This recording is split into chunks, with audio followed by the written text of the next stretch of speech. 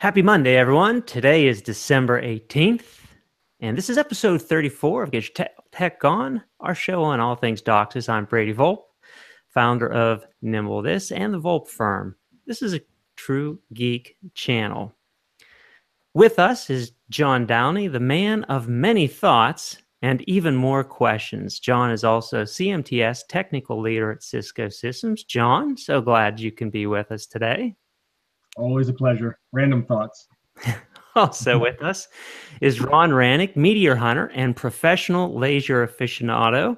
In his spare time, he also works with Cisco Systems and is technical leader of engineering. Ron, thanks for joining us. Hey, Brady, thanks for the opportunity to participate today. Thank you, Ron. And lastly with us is Dick Shimp, a man who likes to smoke stuff. What that is, I'll let him explain. And he's also supported the Library of Congress via music. Dick is also ComSonics Chief of Technology. Dick, thanks for joining us today. My pleasure, Brady. So today's topic is how PNM further enhances troubleshooting in the new age of test equipment in broadband cable. So we're going to have a roundtable, talk about proactive network maintenance, or PNM, and also test equipment and how they are really both go hand in hand in the cable industry today. To start off, I'm going to share just a couple pages of a presentation where Dick Shimp and I worked over the summer to do a field trial, working with some leakage equipment and also a PNM. But first of all, we started off with PNM to find a bunch of modems in the system that were having impairments. And then we went out to individual subscribers' homes. We found those impairments. And so actually this is the white paper. You can download this white paper from the Nimble This website. And it's also hosted on Broadband Library's website under their white papers section, as well as on the ComSonics website. So lots of places to get this white paper where you can download it. Again, the main topic of this white paper was we used first PNM to identify a number of homes where there was problems. And once we went to those problems, we used this some ComSonics gear, some leakage equipment gear. And I was wondering, Dick, maybe you can just, for the audience, briefly explain what the concept of this home pressure equipment does and what it does inside the home. Yeah, absolutely. The signal levels in the home are fairly low as they arrive, and it kind of puts a real stress on normal signal leakage gear to pick it up with enough, providing enough information that you understand what kind of shielding integrity you might have inside the home. Having a good bit of shielding integrity is very, very important, I think, in the home. There's a lot of stuff in the house that can create junk that just boggle everybody's mind in the upstream path. So what we do, or what the pressure testing does, is disconnect the system at the ground block and insert a high level, in our case, a custom signal, so that we know that we're looking at just us, nobody else. And given that high level injected into the entire wiring within the home, gives the opportunity for tiny little fissures that might occur, loose connectors, a myriad of things, staples through the cable, all sorts of things that you might uncover. It gives it an opportunity to improve the dynamic range of the leakage testing gear, therefore making those small, not necessarily, well, they're just not good for the system. But it gives us an opportunity to improve the dynamic range and pick all the little stuff up and just fix your internal plant. Let me ask a question. What about frequency selective issues? Are you injecting a broadband range of frequencies or individual frequency? You know, what if a crack in a cable only leaks at 700 megahertz, but it doesn't leak at 27 megahertz, or vice versa? Yeah, our pressure tester has 3 frequencies that it scans between. It'll pick a low frequency, one down in the FAA band to make sure that you're kind of clean there. We inject one at 612 megahertz and one at 774 megahertz. So it's just about in the LTE band, just below the LTE band, and in the FAA band. And it cycles between the 3, just continuously cycles until you lock it down. But it will continuously cycle, as will the receiver continuously cycle. So it's looking for those 3 frequencies and only those 3 frequencies as encoded by our device, by the pressure test transmitter. Hey, Dick, you mentioned that these test signals are injected at a high level. Just how high a level? 2 selections are available, Ron. We're looking at plus 40 dBmV and plus 60 dBmV. In extreme cases, plus 40 might even be hot, and you can always pat it down. It's harder to get the signal up than it is to push it down. So those 2 levels are available, selectable by the user. Okay, thanks. So that's what's meant by pressurizing the drop. You're injecting a very, very high level test signal into the drop network to enable the identification of what would otherwise be really, really low level leaks that couldn't be detected with a typical leak detector, given the normally low levels in the downstream direction in the drop. Exactly true. Yeah, and I want to talk just briefly, because I think that's a really good point, Ron. Why pressurizing that drop is so important. PNM tools will identify subscribers' homes that have really bad problems, like what I'm showing on the screen right here. This is showing an individual subscriber's home that has 2 what we would consider impaired upstreams. We're not seeing it, or I'm not seeing it, Brady. No, we're seeing the text of the report. Ah, you are? Yeah. Let me just stop sharing that and reshare it again, because for some reason it's not keeping up with what I'm showing, I think. Oh, I think I'm sharing maybe the wrong thing. There. Are you seeing the in-channel frequency response now? Yeah, there we go. Okay. Yeah, so we see 2 upstreams that are having really bad in-channel frequency response. This is what the PNM tool says.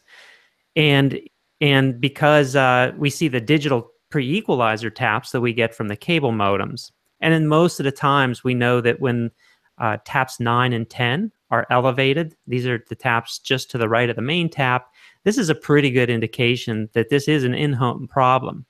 So a lot of times, if we don't go to the subscriber's home with any type of tool, it's going to be looking for where the problem could be. And many technicians start by replacing the drop, then they'll rescan the modem, they'll replace some ground blocks. You kind of get into a blindly replacing equipment, or blindly replacing cables, connectors, lots of different things that are in the subscriber's home. And that can be a tedious effort. It can be expensive effort if you're replacing things that don't need to be replaced. Once you eventually fix the problem, then in this particular case, we found that it was in a splice done on the drop. The splice had become leaky and the connectors were corroded. They were actually twist-on connectors. So there was some water in there.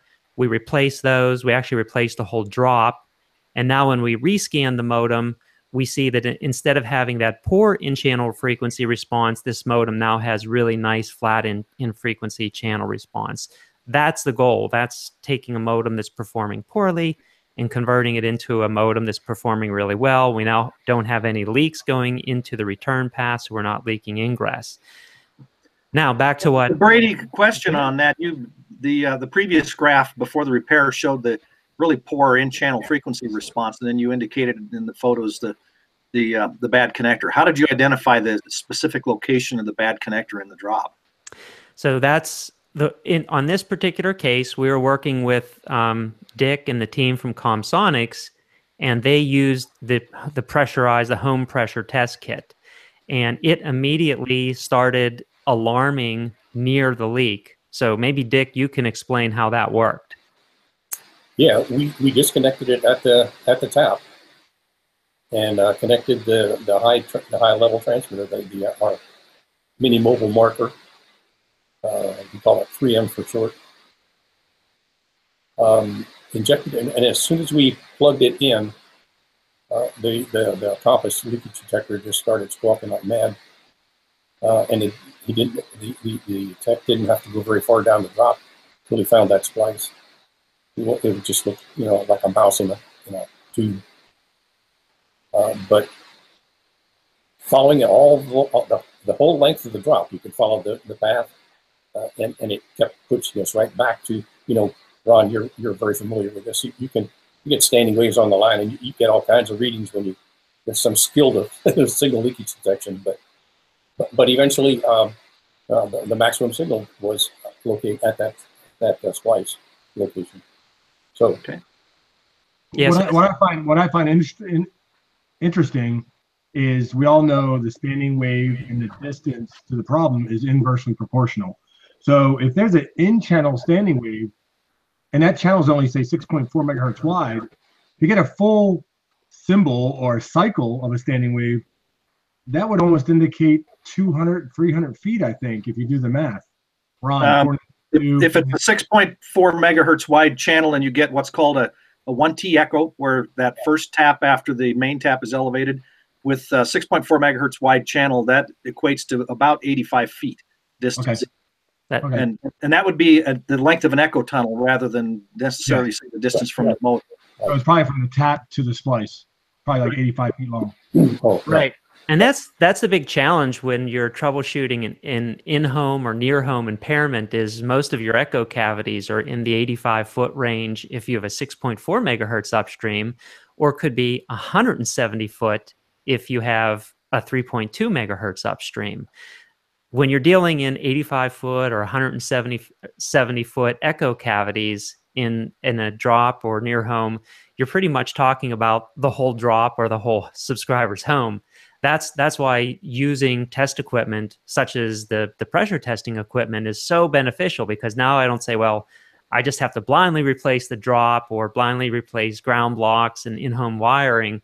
I can use a pressure test kit to go out and zero in on exactly where the impairment is, and then just fix a single impairment. Or maybe we find two bad connectors or something like that and fix just the impairment, just not replacing things. So that was the really exciting part in doing this trial that we did, this testing over the summer.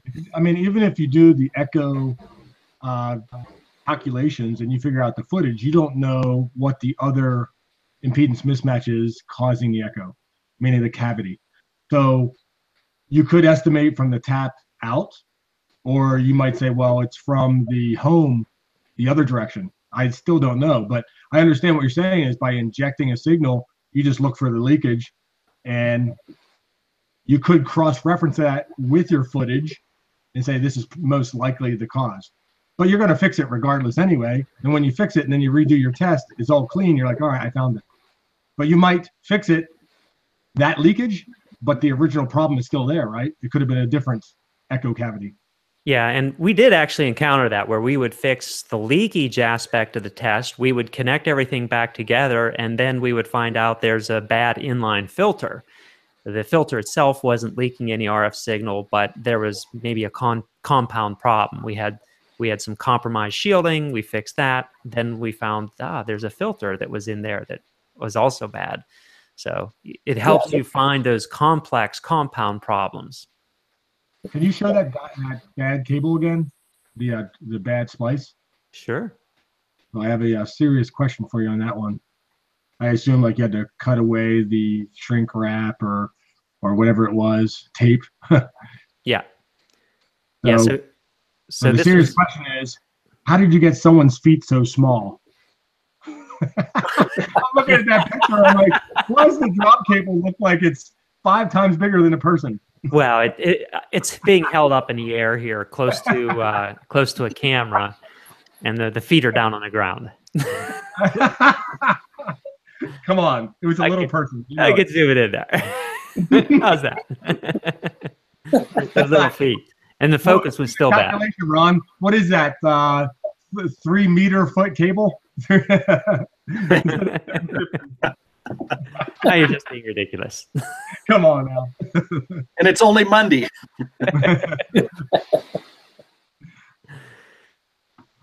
So, yeah, so that's using home pressure testing, and I think we did about 15 homes, and on every single home, it was 100% successful in really reducing the time that you would normally spend looking for where the problem is, because it takes you immediately to the problem. There was another one where we used the home pressure testing, and it was able to find an underground buried cable because the leak from the underground, where there was an underground splice, was leaking with enough emissions that you could really walk along where the cable was buried underground, the drop cable, and the signal was longest where the splice was underneath. The signal was loudest where the splice was underneath. So I was also impressed that you could use it to basically trace a buried cable and also find where the splice was and where it was leaking underground. When you guys got ready to do these tests in the system, I assume that you identified the homes to visit in advance because of what was found with the PNM tool, rather than just making some arbitrary selections of drops to see what you might find. Yeah, so we actually identified 50 homes about 1 month in advance of the test. And of those 50 homes, the operator was able to schedule appointments with 25 of the homes so that the homeowner was available, because in some of the cases, we actually had to go into the subscriber's home and do troubleshooting of the in-home wiring, where in some cases, the subscriber had bad splitters or reverse splitters or bad wiring going in different directions. So you do need to get access to the home in those scenarios. But the PNM tool helped you identify which homes had the problems. Yeah, we knew which homes had problems. It's now a matter of, when you get to those homes, finding out where the bad wiring is, where the corroded wiring is. We found, for example, one ground block that Dick, do you remember what the issue was? It was a ground block that was a surge protecting ground block, if I recall. Right. But Yeah. that ground block was actually the problem, because it was emitting noise. Connectors were fine, coax was fine, but the ground block itself was a surge protecting ground block. Yeah, if you look at it, it'll give you the appearance that it's totally shielded, right? But the problem was the rear housing cover. Most of it was cast. I used to have it on my desk here, and I was just looking to see if I still had it. I don't see it. I must have packaged it away. But anyway, it's just a little cube, and the back cover to the casting was actually secured with glue, and something must. Yeah, it just wasn't making a connection at all. It was totally open. That reminds me of some of the old drop splitters that the industry used back way back, where there was a thin sheet metal backing plate that was just glued onto the cast housing. And I remember cutting some of those apart with a hacksaw to show people that this is not a good way to secure a splitter. And that was before the industry started migrating to the soldered on backs, or the compression pressed in backs and whatnot, because the glue during the manufacturing process would seep right underneath the little piece of metal, sheet metal backing, and it was an instant. Those type of splitter designs had pretty poor shielding performance. So it sounds like kind of the same thing on this surge protector or surge suppressor ground block. Yeah, I agree. That's essentially what it is. Yes. Yeah, and there was just recently a question on the SCTE list about, what are good connectors, what are bad connectors, what's the field experience. I was surprised that definitely by far the twist-on connectors and crimp-on connectors were really bad. But I mean, I have with me from the field, we found a number of really high quality connectors, that the ones that you would expect to be good connectors, that because of workmanship, even a really, really good, high quality snap and steel yeah, a high quality connector, if the craftsmanship is not there and it's not installed properly because the pin on the connector is not pushed in right, or it's not crimped right, they will leak just as much as a twist-on connector or a crimp-on connector. So I think part of that equation of understanding what's a good connector and what's a bad connector is also the craftsmanship and the skill. Someone has to really know how to put the connector on correctly. Otherwise, a number of the connectors that we found that were bad they were quality connectors. They were pulling right off the coax cable because they were not compression fitted on, or they weren't cut on correctly. They were not installed correctly. I've seen that so many times where the connector installation it's just not done right. Either the cable's not prepared right, the connector's crimped on with a worn out crimper, or not at all. And I've seen instances where some of the really high end compression F connectors, which otherwise are excellent connectors, the tech or whoever was there just didn't bother to crimp it, and you could pull the thing right off, or the wrong connectors used on the cable, and all of those things boil down to good old craftsmanship, and that's still kind of a weak link in that whole mechanical installation. It's got to be done right in order for the performance to be the way it's supposed to be. Yeah. Brady mentioned a couple of times. I'm sorry. Go ahead, Dick. Brady mentioned a couple of times that we had to get inside the house in a couple of instances. Well, it was only a couple of instances. The majority of what we found, we didn't have to go in the house at all. We were able to clean things up with just doing a walk around, finding the drop. If it was underground, we could locate it, and do a walk around the house with that pressure tester engaged. There's not an issue finding leakage within the house just by walking around the house. And so in a lot of cases, we just walked around and saw nothing other than what we found on the outside. And sure enough, replacing the majority of the time, replacing the connector. What about just unterminated cables in the house, or bad impedance on CPE, like TV sets, VCRs, whatever? Did you locate those and terminate it and keep troubleshooting, or you just chalk it up to it is what it is? Kind of like it's connected to a TV set and it is what it is.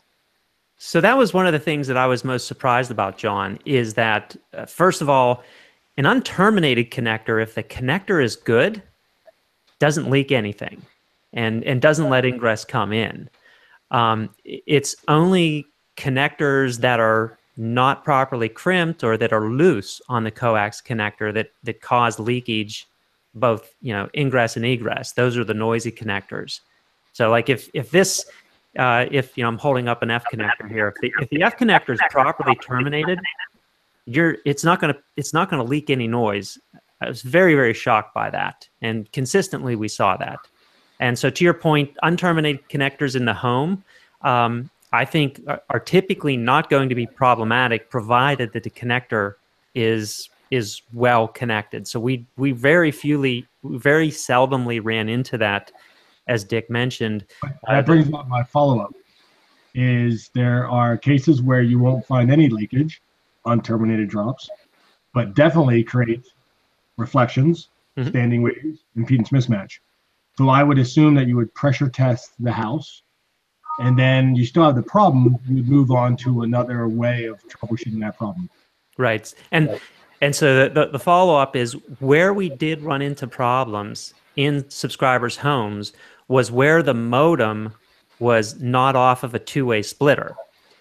So ideally, if the modem was off of a two-way splitter, one leg of the modem is off of a two-way splitter, the rest of the house is fed off of the other leg of the two-way splitter, we didn't normally run into issues.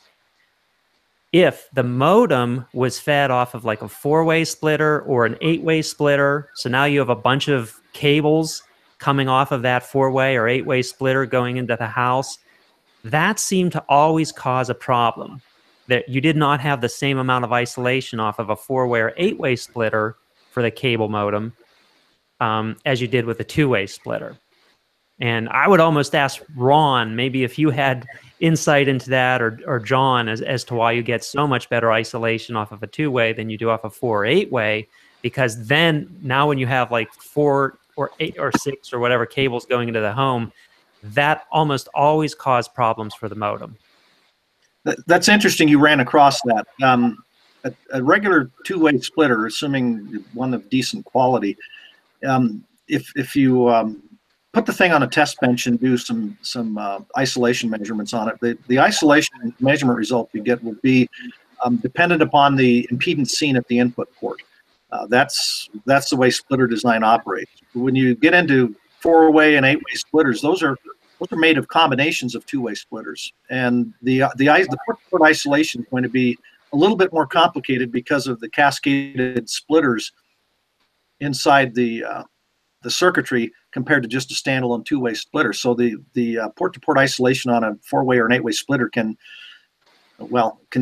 vary a fair amount. The 2-way is going to be pretty fixed and dependent largely on that impedance at the input port. And it may well be too that you also were seeing situations where that 2-way or that 4-way or 8-way splitter just had different values of impedance at the input. Now people say, well, wait a minute, the cable network is a 75 ohm impedance network, but that's an ideal world, and we like to describe it as a nominal impedance. And there are all kinds of things that come into play: the cable, the quality of the cable, bad splices, the return loss on the tap out of the pole or the pedestal, and if the splitter's after a ground block or something, what's going on at the ground block. So there are any number of things that can degrade the impedance, or specifically what's known as the complex impedance, as seen at the input port to that device. So what you may have seen may have been related to other potential faults in the drop, or just coincidence. Yeah, my thoughts on it is that when we moved a 2-way splitter, when we put a 2-way splitter in, and now the modem's off one leg of the 2-way splitter, and the other leg now is going into that existing 4-way or 8-way splitter, we're getting additional isolation now.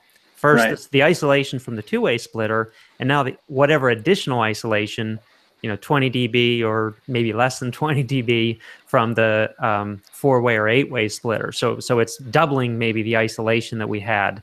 My own drop is like that, but it's one of those active splitters, and the input goes to a passive 2-way splitter that feeds the modem, and then that's the second output of that passive 2-way splitter feeds an active. Well, an amplifier that has enough gain to offset the loss of I think it's an internal 4-way splitter, so that it's effectively a unity gain. And you're right, that's got better isolation and better overall performance. Looks like you built a nice amp for the upstream. I don't remember if mine is active upstream or passive upstream. I can't put the thing in a couple of years ago. Isolation amp, so you have a downstream amplifier blocking the upstream from feeding back in from that. Yeah, that's a good point too. Is that? But it does. I know that the active part does pass 2-way because that's how the set top communicates with the cable company's head end equipment.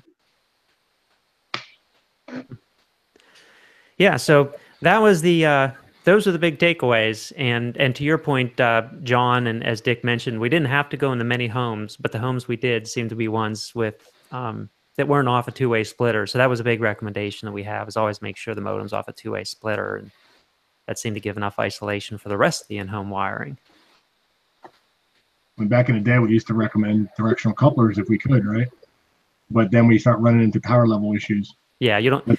You coupler, you don't get enough power then at the set-top box if you're running that. Of course, it depends on which output port it's connected to which device. But I agree. I like the idea of a 2-way splitter, and in the case of these active splitters, if the power supply goes out or the amplifier fails or something on the active splitter part, it won't affect the service to the modem because that's fed from a passive 2-way splitter circuit. Yep, absolutely. So, any other thoughts on how you would address in-home problems with existing test equipment from something maybe different from pressurized test equipment? How can we reduce the troubleshooting time? Because I think that's the main goal.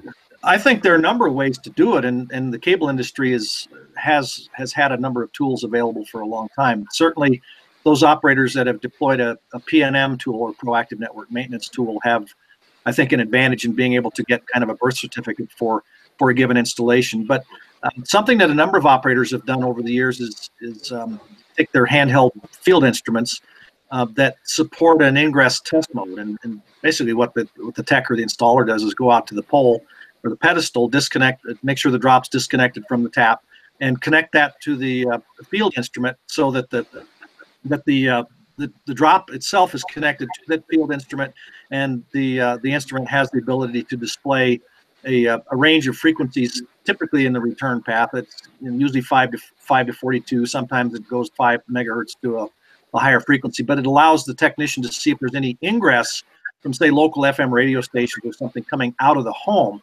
through the drop, and that could also be an indication of a potential shielding defect or defects in the home. So that's another way that the techs can take advantage of their test equipment. And if they marry that with a PNM tool and the ability to pressure test the drop by injecting a high-level test signal, it's kind of the best of all worlds. And they get the ability to identify potential problems that may exist at the time of a reconnect or even a new install.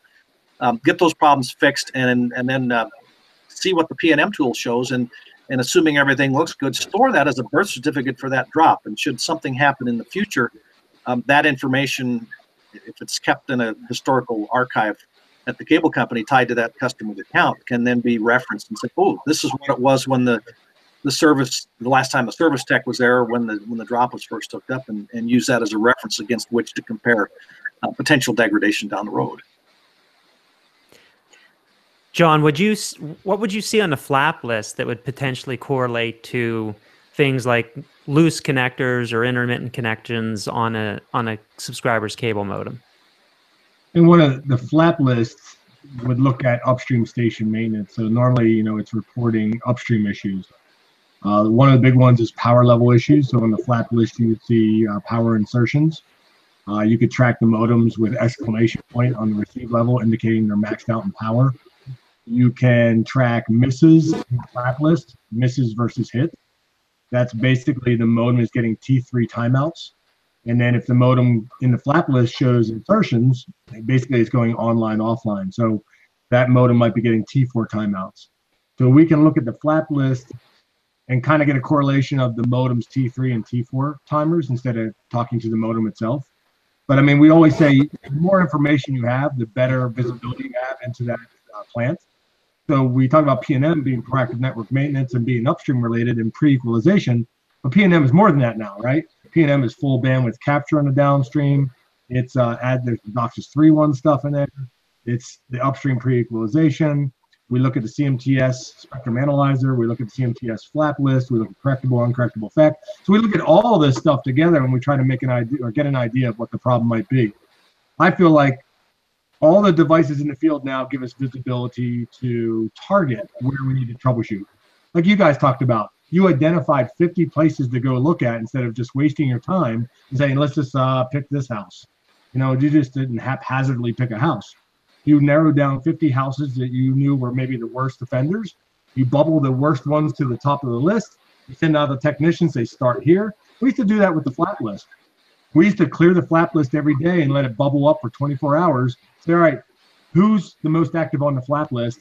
Let's send out the technician to fix those problems or find out what's going on.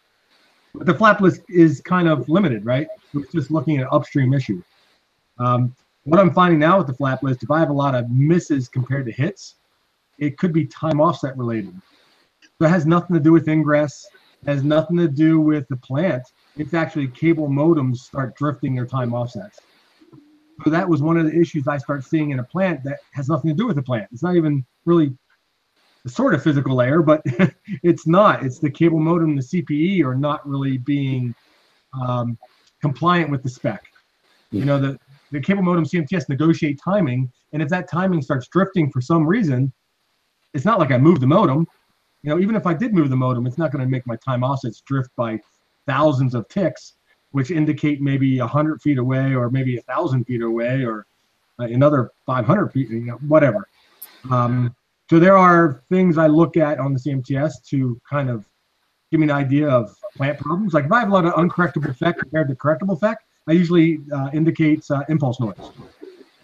So then, I look up a spectrum analyzer trace. I query the CMTS for its built-in spectrum analyzer. I query path track to see actual spectrum analysis, something that can trigger fast enough to pick up impulse noise. The stuff that comes into CMTS usually isn't fast enough to trigger impulse noise or do zero span mode. So you might still need, actual spectrum analysis capability that's meant to do that. You know, and to add on to what you just said, John, about spectrum analysis type capability, DOCSIS 3.0 and later modems have this feature that you also mentioned called full band capture, and the silicon inside the cable modem can capture, depending on the version, can capture the entire downstream. Some can even get into the upstream, but a lot of cable companies are using this full band capture feature in their cable modems to basically give the equivalent of a spectrum analyzer in every home that has a 3.0 or later modem. And the techs love this because it's a really powerful tool that's, even for a lot of techs, easier to understand than trying to sort out adaptive pre-equalizer coefficients and things that PNM has provided in the return path for the past several years. But now they can use this kind of addition to PNM and look for things like ripple across the spectrum, or suckouts, or peaking, or what some operators call adjacency, which is basically where the narrowcast injection levels don't match the broadcast RF levels, and you see roll off and excessive tilt and all these things in the field. And if they hold several modems in, say, the same neighborhood that have this full band capture capability, it's possible to see that, oh gosh, every one of these modems on this street has got ripple, and it's the same ripple, which can suggest that this isn't a drop problem, or these aren't drop problems, but this is actually something in the hardline feeder plant that is common to all of these homes that are displaying this problem. So here's yet another indication that can be garnered from a PNM tool, and it may well be that the cause of that, let's say ripple as an example, could have a signal leakage component to it, and that ties back into the use of signal leakage test equipment for keeping that plant nice and tight. And in the old days, and when I say the old days, but going back to the 1970s, cable operators were monitoring for signal leakage primarily in one frequency, upper end of the FM band or somewhere in the VHF aeronautical band, and the industry has done that for decades. And a tip of the hat to cable operators, they've really tightened up their networks in the aeronautical band. But when LTE started to be deployed back in 2010, the LTE operators were finding interference in the uplink. I think Verizon was 680 or 780 megahertz, roughly, in the uplink, and it was determined to be leakage in the UHF band from cable networks. And of course, the techs didn't have any test equipment capable of making leakage detection measurements up there.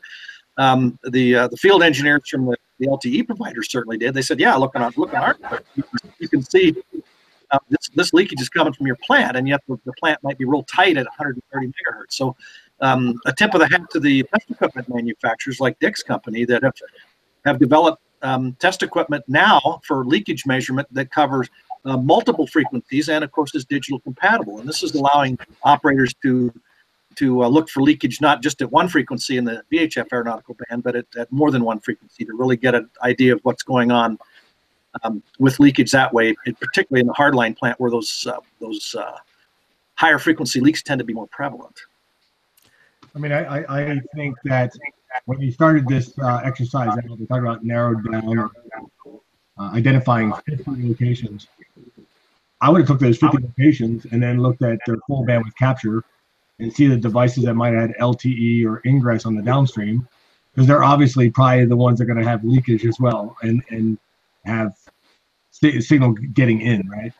So those would be the best ones for me to go with this test equipment to, inject signal, because I already know they're getting the signal in. Now, if I look at the map and they all show the same LTE ingress, then the common point might be the hardline cable, right? Not the actual house. Because if they're all off the same tap, then maybe it's actually before the tap, because they're all showing the same ingress. Right. Mm-hmm. Yeah, so this leads into the next example that I want to show, but I'd like to ask Dick to just briefly explain how the leakage equipment, this is different from the pressure testing, but the regular leakage equipment works, because we also did a test that showed that there's really nice correlation between when you get an outside plant leak and when using the PNM tool, we see a correlation group. So could you explain that, Dick, how the leakage equipment is working? Well, yeah, at the head end, we'll insert a test signal as well. it's the exact same signal. Well, no, the makeup is the same as the signal in the pressure tester, but we have to regulate the amplitude there so that it doesn't influence the QAM channels that it's parked between. In that instance, we actually put the test carrier in at 30 dB below the average power level of the adjacent QAM signals to avoid interference, and inject it throughout the entire plant. We can pick it up at places where it's where the leakage is apparent. Loose connectors, loose connectors. I say that, and only after we started playing around with these signals at 612 megahertz did we realize that we weren't capturing everything in the world at 130 whatever megahertz down the FAA band. And it became apparent that just a loose tap cover plate screw gave enough crack that it allowed the signals to leak out. When the operator was complaining that he had more signal leaks than he can fix, we doubled that or maybe even tripled that by just moving the frequency from 150 to 600 megahertz. And I believe we're doing the same thing going from 600 megahertz to 700 megahertz. And Lord help us if we go to a whole gigahertz. At 1,000 megahertz, will we uncover more? Ron? I suspect it will be comparable to what's there now, because I remember when this whole subject came up in 2010 and 2011, I went out on a number of field tests with cable operators and some of the same test equipment that the LTE field engineers were using. And the first time I went out, I was just flabbergasted at the number of leaks in the UHF band. Typically, it was really quiet down at 130-ish megahertz because the operators have done a good job of keeping the plant tight there. But I was surprised at the number of leaks we're seeing at the higher frequencies in 600, 700 plus megahertz range. Granted, most of them were pretty low level, but they were all over the place. And they come from all the usual mechanisms we're used to, but it just happens that they tend to be more efficient antennas, if you will, in the higher frequency ranges. And to give you an example, and Dick, you mentioned a loose screw on a tap faceplate. There's a type of antenna that many folks in the cable industry may not be familiar with. It's called a slot antenna. These are typically used in the UHF and microwave bands. But if you think about the dimensions of a half-wave dipole at 750 megahertz, it's about 7.5 inches end to end. So that means a quarter wavelength is about half that. So call it 3.5 inches, give or take. Now think about the dimensions of a square tap faceplate. It's 3-4 inches on a side, which says that right there you've got basically a quarter wavelength slot that is resonant in that 600 to 700 megahertz band or 700 to 800 megahertz band. And if the screws on the faceplate are loose or the gasketing material has been damaged or corroded or something else, there's no leakage to be measured at 130 megahertz because that's just not an effective antenna at the lower frequency. But oh boy, at 750 megahertz, it's howling big time. I've seen situations in the field where the back nut on a hardline connector could be loose by half a turn to a turn and a half, and that results in leakage at 700-ish megahertz. Absolutely nothing at 130 megahertz, and then radial cracks and squirrel chews and tree rub, hardline cable, all the usual stuff. Is where this RF gets out, but it tends to be more frequency specific in the higher ranges, in particular because of the smaller dimensions of the aperture where the RF is getting out. And of course, I think it was mentioned, I think John mentioned, if you've got leakage happening in those frequency ranges, you've got ingress, or vice versa. If you use full band capture to capture the downstream at a cable modem and you see LTE ingress, the odds are pretty good you've got UHF leakage around there someplace too. Yeah, that's true. And the interesting, doing those tests that you were talking about, we're in the field with the other piece. When we first started testing 612, we were in a system that had shrink tubing over the connectors, and the technician just grabbed one half of it with one pair of pliers, half of it with another, and just gave it an eighth of a turn squeeze, and the leakage went from whatever we were reading to virtually nothing, just from that one action. We saw the same thing here. In fact, it's the node that serves my neighborhood, because I had gone out with another colleague with a piece of test equipment. It's the same, that Rodian Schwartz equipment that the LTE guys use, and to try to replicate what they were seeing. And we found leakage right at the node. And one of the techs from the local cable company just went up and put a crescent wrench on the connector on the output of the node, and gave it a, I don't know, eighth of a turn, half a turn, and the leakage disappeared. I suspect also that it's been a suspicion. I haven't been able to prove it, but in those cases where that tap plate cover screw is loose, nighttime temperature versus daytime temperature is certainly going to affect the frequency that thing leaks best at.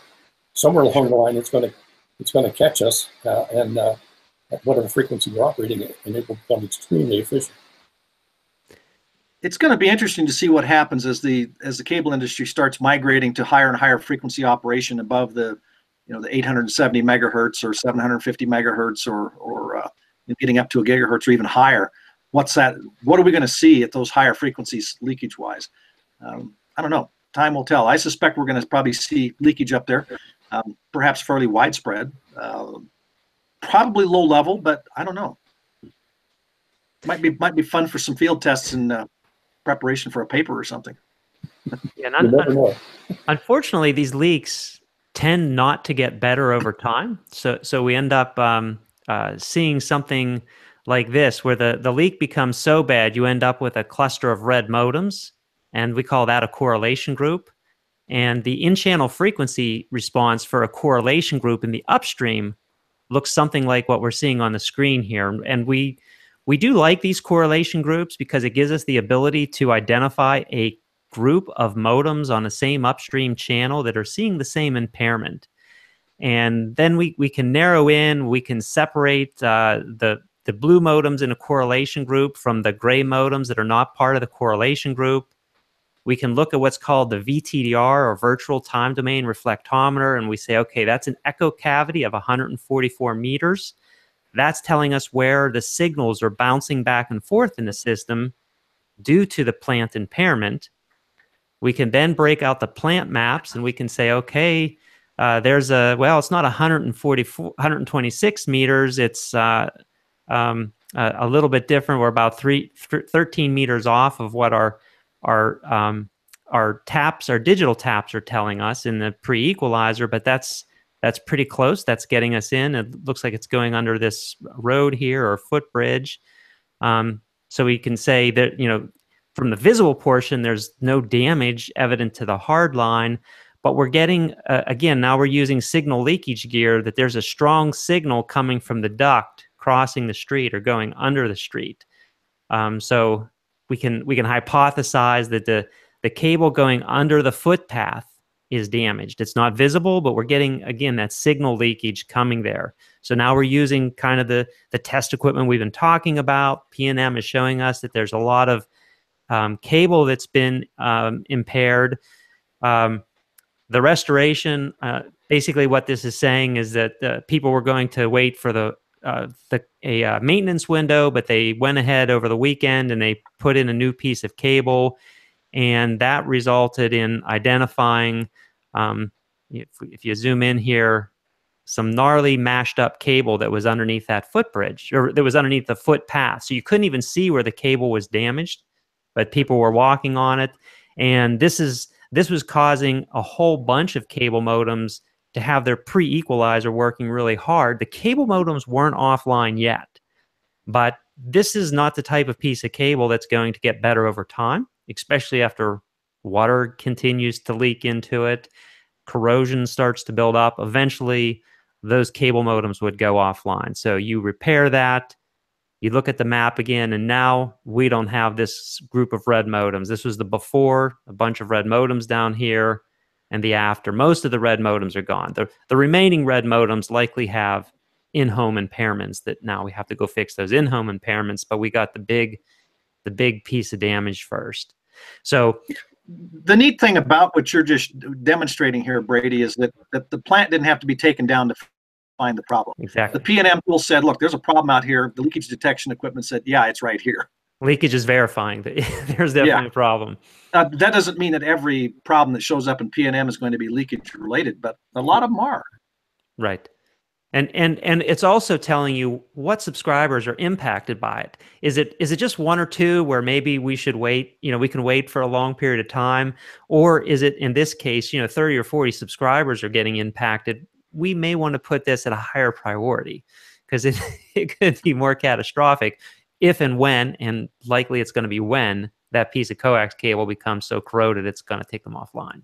Yeah. I think the other interesting thing is, the real life scenario of finding PNM that indicates a certain amount of footage or meters of distance in the cavity, but we all know as built and how people really roll cable out could be off by 10, 20, 30 feet easily. How underneath that ground the guy didn't roll up 10 extra feet, right? Just because the map said 127, you knew that the PNM indicated 133, that's close enough. Because in reality, there could be a couple of zigzags here and there underground that you don't know about. Yeah, that's a good point. I mean, there's inaccuracies with PNM, and then there's inaccuracies with a map, and at least we're narrowing it down. We're not taking the plant down to do actual VTDR or actual real TDR runs to actually find that. So there's a lot of benefits there, and adding in the leakage equipment to also help validate what we're seeing is very beneficial. So there's a lot of changes that we see going on there. So we got just a few more minutes left to wrap up. What are other thoughts do you guys have, and maybe other different types of test equipment? Because I know of at least one vendor that's starting to expose the pre-equalizer capabilities in their test equipment. We're planning on using that and starting to integrate that in. There's some other vendors that have they're basically taking cable modems and turning those into meters. I mean, there's a lot of evolution in test equipment that's coming on, that's starting to move out into the marketplace.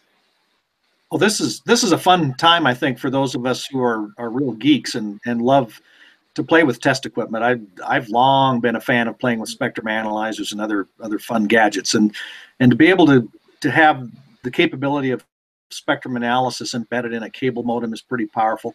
The handheld field units that the commercially manufactured test instruments and even the cable modems that you mentioned, Brady, provide a lot of this functionality too.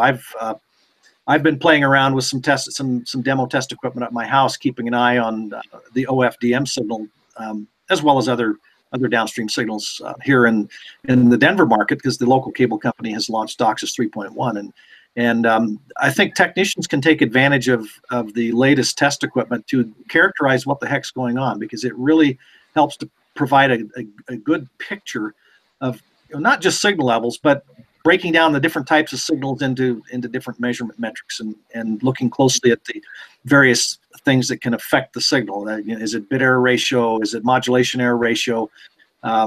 In-channel flatness? All the other things that can be gleaned from today's test equipment. The reality is techs aren't going to be given the luxury of packing a full tilt bench quality spectrum analyzer into the field, except perhaps on some real oddball cases. But the capability built in to today's handheld test equipment is amazing, and it's just so far ahead of what it was even 10, 15 years ago. Couple that with the leakage test equipment that's available now, that offers even more capability and the ability to look across a wider frequency range, because we all know, and certainly those that didn't know it before, but I think have a good understanding now, that leakage is very frequency, can be very, very frequency specific. It's not uniform across frequency. So you take the things like PNM and full band capture and the features in the newest handheld instruments, the features in the newest leakage detection test equipment. I think it gives the technicians a pretty good collection of tools to be able to really optimize the performance of the network. Thank you, Ron. John, what are your thoughts? I mean, to take it a step further, this is for Dick. Is there anything ComSonics is looking at to make this an in-service test? so I don't have to disconnect? Is there any way to cross induce? There's always a way to cross induce a signal onto the braid or the ground, right, Ron? I mean, it's like a reverse. It's like the cable clothespin. Remember that? Well, yeah. Yeah, you basically couple it as a common mode current onto the outside surface of the drop cable, and if if there's a shielding defect in the drop, this signal you couple to the outside is going to show up on the inside, and then of course you need some way to monitor that, maybe with the full band capture or something else. So there are a lot of different things that can be done to troubleshoot problems. I'm trying to think out loud of, how to be proactive. We don't want to take down the customer at all. And if we find that most of the issues were outside, why would I want to take the customer down if I could somehow end the problems without having the customer to lose service? And if I injected signals that were in between channels and it didn't actually interfere with the existing channels, then why not do that? Now I can think about injecting at the tap 5/8 port, like inject with a probe, but that would hit everybody at the same time. Yeah. I mean, I'm just thinking out loud. How do I do this in service? Yeah, in services, it will get us to the point where we're back to trying to inject the signal at the head end. As we move ahead, which of course puts that signal level really down, almost impossible to capture at the levels that the drops are being injected into the home. You just really limit your dynamic range when you do that. But as we do move ahead and get into the OFDM area, we have the ability to use the pilot carriers, the pilot tones, which gives us at least a 13 dB advantage over trying to bury that little marker signal between the two palms, because the pilots sit 6 dB above the average power level of the subcarriers, right? So they're already high, and it's going to give us a heck of an advantage. So it's possible that the pressure tester might see a limited use, so long as we're stuck with burying that signal 30 dB below the palm. Don't know that for a fact, but the pilots will give us an advantage. I got one more question, Brady. I don't know if you've seen this or not, but what if I have compact distortion? Or have you seen cases where CPD is evident, but it doesn't show anything up on PNM? So I think two things we see is typically if we have a case of common path distortion, we're normally seeing a micro reflection someplace. So that micro reflection is normally showing up as a correlation group. When we fix the correlation group, the CPD goes away. We're seeing CPD when we're using our return path spectrum analyzer. If they have analog carriers, we're seeing CPD as 6 megahertz tones in reverse.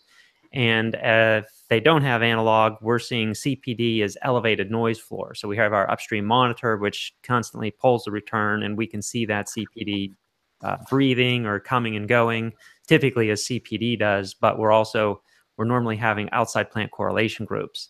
And if we focus and eliminate all the outside plant correlation groups, normally that also eliminates the CPD. It's like the composite carrier to ingress noise ratio. Yeah.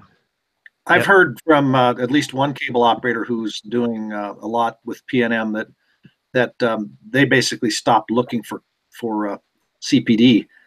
Because they found so many issues with the PNM that as they fixed those issues identified with PNM, the instances of CPD went down by a bunch. Eliminating correlation groups, eliminating micro reflections from your outside plant is a really great way to eliminate CPD. So that can be very helpful. That's a good point. So, Dick, I liked what you said about OFDM and being able to use those pilot tones to help identify impairments in the home. That would be very helpful, especially if you just had a meter that can lock onto those and pick up the intensity of them and walk around. That would be very good. That's getting more and more excited. I'm really getting excited, guys. I'm having the time of my life working in the cable industry. Ron, like I said, or like you said, if you're a geek on test equipment, this is definitely the time. I think if you're a cable operator, you have more options at your hands than ever before to work in the industry and take advantage of all the test equipment capabilities, whether they're software or hardware related, and plug them all together and work with them. So, gentlemen, I think we're at the top of the hour. Mr. Downey, Mr. Hranac, Mr. Shimp, thank you so much for your time today. This was an absolutely great episode. Well, Mr. Volpe, thanks for having us on. This has been a fun time, and I'd like to say happy holidays to everybody on the group here, and also to those who have tuned into the Google Hangout today. Yes. I'm hearing that. Merry Christmas to everyone. Merry Christmas to everyone. So we do our best to bring our audience great technical content every month. You can watch us live on air, catch our episodes on volpefirm.com, or audio-only version via podcast. If you've enjoyed this webcast, please do hit the subscribe button so that you never miss an episode. Thank you so much for being here. We will see you next month when we discuss Remote PHY, our Fire Remote PHY. Doesn't matter how you say it. The hype is real with special guests. So catch you next month. Happy New Year. Merry Christmas all. Bye-bye. We'll see you. Bye. Bye.